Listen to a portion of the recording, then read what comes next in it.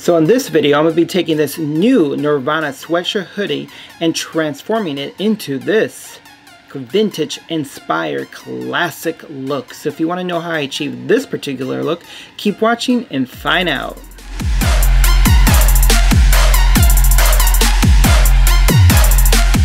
Okay, so in today's video, I'm going to be doing my very first DIY project. So fingers crossed that it doesn't come out to be a hot mess or I don't end up cutting a finger off. But you know what? We'll find out when we get there. So I actually have this really cool, it's not vintage, but it's just a new Nirvana sweatshirt hoodie that it's actually not a hoodie.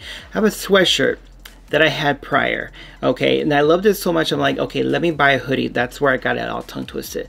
So I went ahead and bought the same sweatshirt but in the hoodie style because I wanted to transform that hoodie and more in a kind of like rundown, garbage picking, vintage inspired just look. That sounds like a hot mess of a lot of different things, doesn't it? But I will show you what I mean. Hopefully, again, if everything works out, it's going to come out well. Okay, so this is the hoodie that I purchased. It's still in the packaging because I just got it. Now, keep in mind, I already own this, but just not in the hoodie style, in the sweatshirt style. Hopefully that made sense because the first time I explained that, it didn't sound right. So anyways, but I loved it so much. Oh, all that noise. Carlos, hurry up. It's just making too much noise. Okay, so this is the hoodie. Now, the reason why I love it so much is because of the graphic design that was created for this look. Like for me, this brings back so much memories besides the little baby swimming in the pool for the $1. Like that one, that's pretty classic. But now this one right here, it's just the imagery. Like, is that a word, imagery? Yeah, it's a word today. It's just, I cannot hold this right, you guys. Like, look at this. Beautiful. Okay, so I end up purchasing this in a large. I'm kind of wondering, I probably should have purchased this in an extra large because the medium that I have still fits a little bit snug. I mean, it fits comfortably, but I'm now wondering maybe I should have got like an extra large because I wanted this to come off as really just slouchy and baggy. Either way, if it doesn't come out that way, that's perfectly fine. So what I'm going to do with this to give off that vintage inspired, rundown, garbage picking look, I know, hot mess, right? I'm going to distress, which is the right word? Distress the hoodie and give it an like a tie-dye appearance. So in my mind, it looks fantastic. Now if it translates, let's just hope it does. Okay, so this is how the hoodie looks with it on. Yeah, I think I could have gone with an extra large, but either way, the large is still pretty good. It's not too form-fitting. Granted, it's not too loose, and that's perfectly fine. I mean, it's still comfortable. It doesn't seem like to really snug me. So now let's just go ahead and get started and show you what we create together. Okay, so the first thing I'm going to do now is I'm going to distress the hoodie. So what I mean by distressing the hoodie is that I'm going to create some holes, some rips, some tears, some cuts, you know, all of that to give it that, you know, that dirty, out the trash can look, you know, all that fancy, jazzy stuff. So the first two things that I'm going to use, and I don't know which one is going to work the best to achieve the overall look that I want for this particular hoodie. So I have a pair of scissors. You definitely want to use some good scissors here. And then use like a razor blade. So I got this razor blade right here. I use it pretty much for like kind of like cutting wallpaper and things like that. I actually don't use it for shaving, anything of that nature, so it should be okay. It's good that if it's not too sharp because you don't want to completely damage the hoodie itself. Again, I could be completely wrong, but that's just my overall thinking here. So what I end up doing is that I end up spreading the hoodie completely differently because I noticed that it was going to be the opposite way for you guys. So hopefully you guys are able to see what I'm doing. So what I'm first going to do is that on the bottom of the hem, well, not really on the hem, but really on this area right here, hopefully it's picking up, I'm going to cut little pieces open or cut pieces into this where they're open. That sounds better, right? I think. I don't know. So I have no rhyme and reason. I have no flow or no idea how it's going to like translate. So I'm just making a little bit of a slip right here, and then I will show you what I mean by this. So I'm just doing this. And again, it's just to kind of give it the appearance. So once I wash this, hopefully, I hope that this will start to shred up a little bit. If it doesn't, what I can also do is that on the bottom of this, get that same razor blade and just lightly, just kind of like chip away on the bottom so that it breaks down the fibers, so that when I do wash it, that hopefully it softens up and you get a little bit of those fringes or frays, or you know, those little loose particles. I don't know what I'm saying, but hopefully guys that makes sense. So far it's actually doing it. I'm not sure if it's picking up your end. So let me go ahead, finish a little bit more on this side or around the whole area of the hoodie. You get what I'm trying to say, right? Why am I doing all this with my hands? Jazz hands! Wah! Okay, finish girls. Don't get scatterbrained. Focus, focus.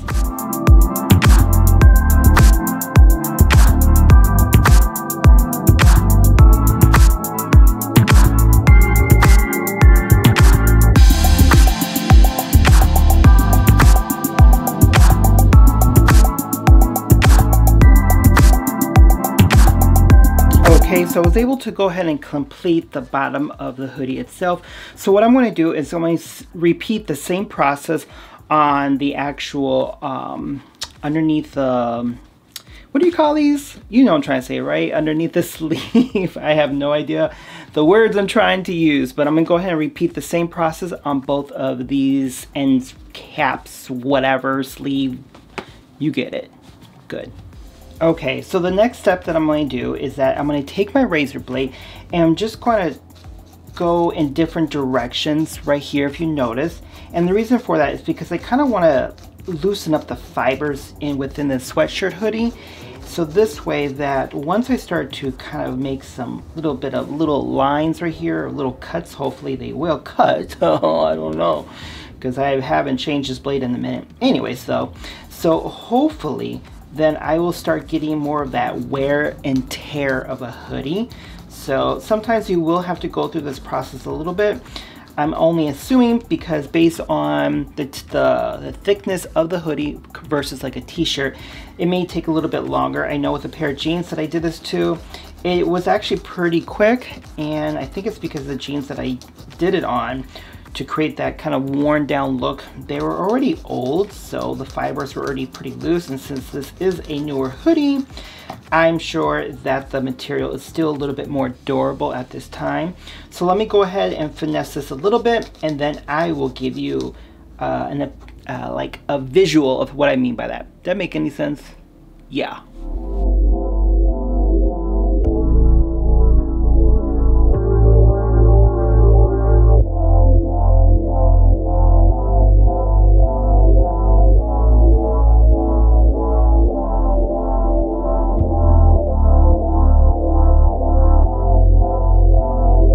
Okay, so I was able to go ahead with a few more passes to create that look right there. So hopefully you see my finger. So that's what I'm trying to achieve. I don't want to make huge holes, so I just want to make small holes. Like again, if it's though, like it's had some life to the sucker, like 20,000 people wore it. So that's exactly what I'm trying to do. Again, it's not going to be all over the hoodie, but there will be areas where I'm going to get this particular look. So let me go ahead and finish a little bit more, and then we'll see the end result on that. Okay, so I was able to go ahead and complete the holes that I wanted. So they're pretty just scattered all over the place. There's no rhyme or reason. I did the sleeves as well. I also did the back also in terms of a little bit of holes. I didn't do as much or as many holes in the back of the hoodie just because there was quite a bit in the front, so I didn't want to overkill the hoodie, literally like kill the hoodie. So again, that's pretty much it. So now what I'm going to do is do the same in terms of the trimming around the hoodie right here. And the reason for that is just to also give that same concept where it just looks kind of worn down. So I'm going to use the same tool that I was using, which is the razor blade. And I'm just going to slightly kind of like certain areas, just break away the fibers. If you notice right here is already starting to kind of like rip apart. And the reason for that, again, is because once I put this in the washer, the little areas that I started with the little holes, they'll start to soften up, and then a little bit of more of the fibers will kind of just hang there. And that exactly is what I'm trying to achieve. So let me go ahead and do this a little bit more so you guys can see exactly what I'm trying to explain. All right, there we go. So hopefully that is picking up on your end. So you see what I mean? This looks just used, but of course it's not used, but give that overall appearance. So I'm gonna go ahead and continue that all around the hoodie. So again, no rhyme or reason, no pattern. Hopefully you guys get it.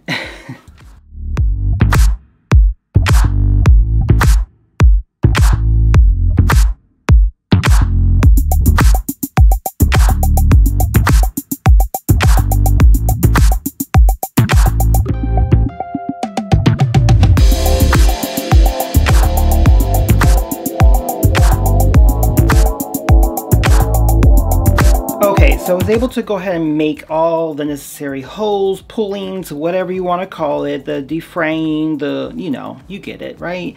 Anyways, you guys, so what I'm now going to do is start the bleaching, the tie-dye appearance, or, you know, the overall look. So what I'm going to do is I'm using this particular bucket right here. You don't have to use your bucket. Sorry, it's still focusing. You can obviously use your sink, your bathtub, but just to make things a little bit more convenient for me, especially being in my studio, is that I'm going to put the hoodie in here. And how I'm going to do that is that I am just going, why I got this little fuzzy here. I'm just going to like ravel up the arm sleeves first, no reason and whatsoever. Again, I'm not trying to create like an overall pattern. I'm just trying to bunch up the arms right here, and then I'm gonna go ahead and put that in there.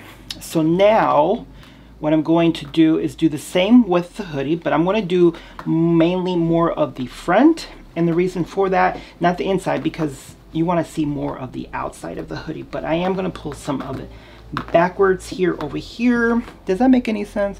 I don't know, you guys. So now I'm just going to go ahead and do the same with the rest of the body of the hoodie. So now what okay, keep in mind, everyone does tie-dye completely differently. Now, I didn't want to do like the rubber bands and anything of that nature. Plus, I don't carry rubber bands in the house just because we have pets and cats and they can swallow that, and I really don't need the kids to be choking or the animals choking from rubber bands. So now what I'm going to do, if you notice, all of it's in here, right? I want to give this the most organic look as possible, and that's another reason why even if I had rubber bands, I would not be using them, just because this is going to give me more an organic look overall. It's just, I hope, right? Like in my head, I'm thinking, okay, this should work. So we will see. Oh my God, Carlos, you gotta slow down because you don't know what you're saying sometimes. So let me go ahead and finish this, get it exactly how I think it may look like. Okay, so now since the hoodie is in there, and I think it's good enough in terms of like the bunchiness of it. Again, I'm not trying to do like a big old squishy, you know, like whatever, you get it, what I'm trying to say. You know, I'm not trying to like condense it. I'm just trying to just dazzle it like that, just softly. So now you can definitely go in there with some plastic gloves if you prefer. If not, that's perfectly fine. I'm not going to use them for this video, but I would suggest that you do, because everyone reacts differently with bleach, and for me with my asthma, I know it's going to cause an issue, but I'm going to try to do this as quickly as possible so I can avoid all that. So right here I just have an unused, brand new, you don't have to use a new one, you can reuse other bottles, but in here there is 50% bleach, not 50%, but like half and half, so half of bleach and then the other half is water in the same amount that I used. So it's already mixed up, just so that I don't confuse myself for next time, because I have a tendency to do that. All of a sudden I'm thinking there's like Febreze in here, and God knows I don't want to do that to the couch. So I had to make sure that I put the bleach and water label on here.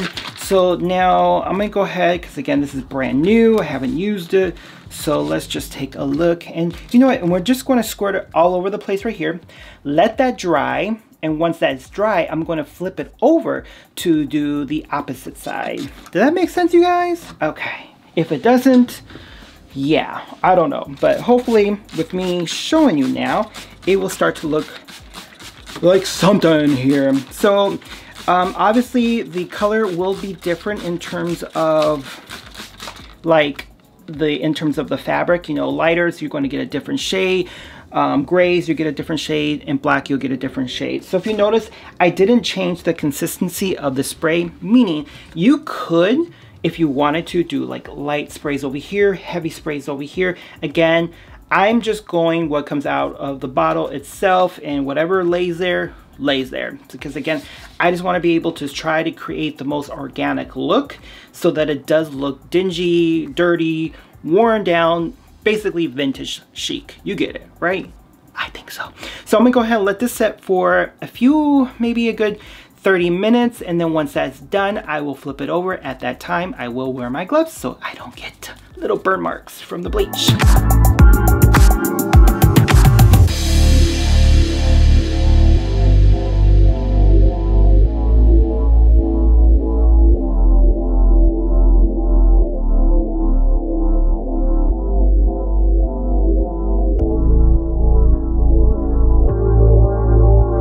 Okay, so I was able to go ahead and do both sides. So now I'm gonna go ahead and just take it out so you guys can take a look. So what I'm going to do, I am just going to let it air dry for a little bit.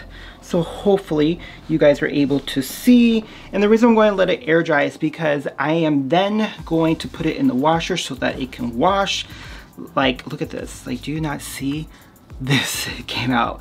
So this is what I mean. Like, it came out so beautifully. Like, I wanted to have like such an organic feel without feeling like you have like the little tie twists from the rubber band. So even like the back of the hoodie itself, or the hood, came out really nice. So I'm gonna go ahead and just let this air dry. Obviously I'm gonna put some fan on it to speed up the process.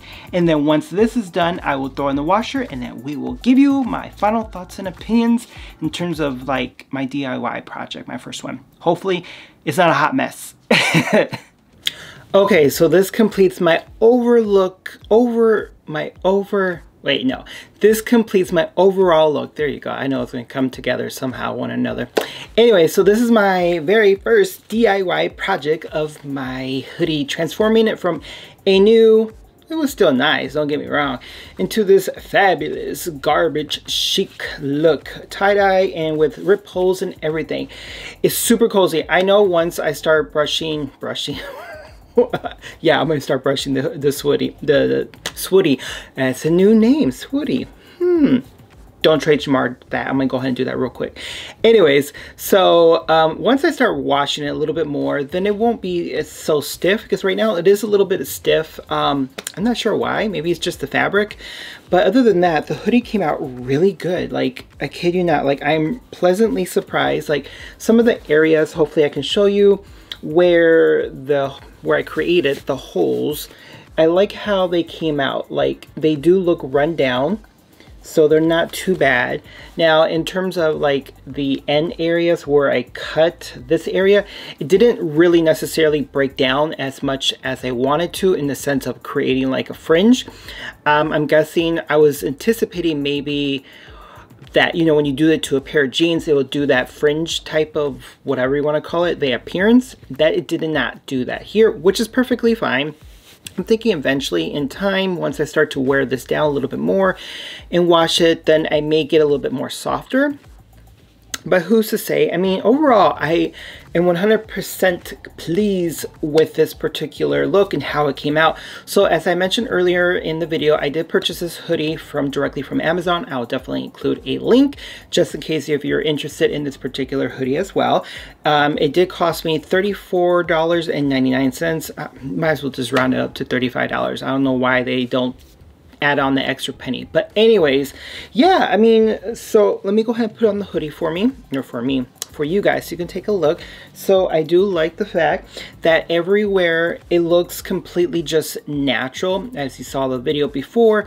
I mean, it looks really good. I mean, it really does. It doesn't look like it was strategically, I can't say the word. It doesn't look like it was purposely placed in certain areas to get like, oh, I need to have that particular look. No, it just looks organic, and that's exactly what I was trying to achieve. Now, just to recap again, in terms of the supplies that I use, I did use like 50-50 of half bleach and half white, same amount in terms of like the ounces. I just kind of pour to make sure that it matches the numbers. That's pretty much it. I did use a brand new empty bottle, and the reason for that is just because I didn't want to get confused with my other cleaning products, because I have a tendency to do that. And I did label it. And besides that, I didn't use any rubber bands or any strings, as you guys seen, just because I want to be able to create this more organic appearance with the hoodie. And the two products that I did use, I went in with a fabric scissors, so you definitely want to use some really good scissors. And then I went in with a razor blade. And the reason for that, the razor blade, is because it would help me to kind of break down the fibers of this sweatshirt.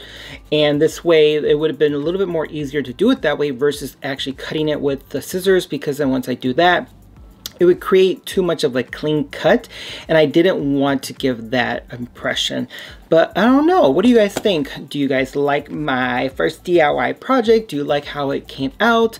Leave a comment below, let me know your guys' thoughts and opinions. I'm now really intrigued and really want to now do other projects in the same concept. What I am mostly happy about is that it doesn't take away from the imagery right here in terms of the graphic design, because if you look at it, hopefully if I stand up and don't fall, that most of the tie-dye is around it. So it actually cases the whole like vision of this around. So for me, that was like, whew, perfect, absolutely. But anyways, you guys, I really hope you guys like my DIY project. Also leave a comment below, let me know if you guys are interested in watching other lifestyle DIY projects, because I definitely want to branch out and work on that a little bit more as well. And if so, just let me know your guys' thoughts, because if you really do like this video, which I hope you guys do, because let me tell you, it took all day to do this.